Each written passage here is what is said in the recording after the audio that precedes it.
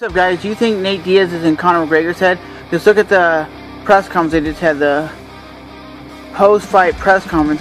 At the end of the press conference, Conor McGregor and them are in a stare-off, and Conor McGregor throws a punch at Diaz and lands on his hand. And Diaz is ready to throw down right then and there and ready to scrap.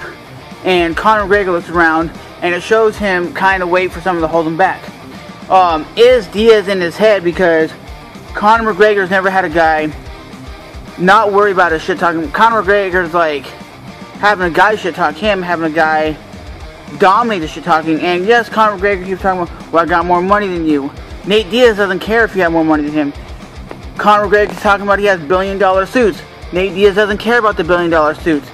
Nate Diaz is talking about, I'm just going to show up and whoop you. And then there's an interview, you can click the first link in the description box, where Conor McGregor says he's going to submit Diaz. He has better jiu-jitsu than Diaz. Oh, yeah, right. That's like somebody saying they're going to knock... It's like me saying right now, I'm going to go out and knock out Conor McGregor in the first round of the UFC 196 event. That ain't going to happen. I'll knock Nate Diaz down. Nate Diaz will scramble, and my wrestling and my jiu-jitsu is better, so I'll catch him in the when he's scrambling on his back and choke him out.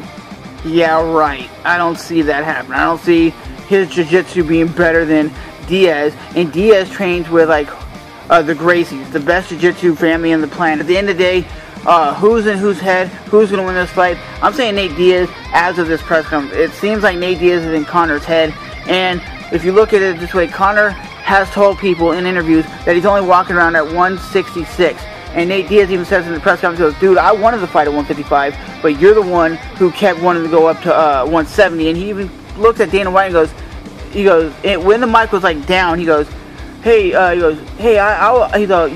did call it at 155. And Dana White looks at him and goes, kind of smiled at him like, yeah, you're telling the truth that you wanted it at 155, but we made it 170 because Conor couldn't even make one 155. So at the end of the day, let me know who do you guys think is going to win this fight and why. I think Conor McGregor, man, is a great fighter, but I think Nate Diaz is in his head.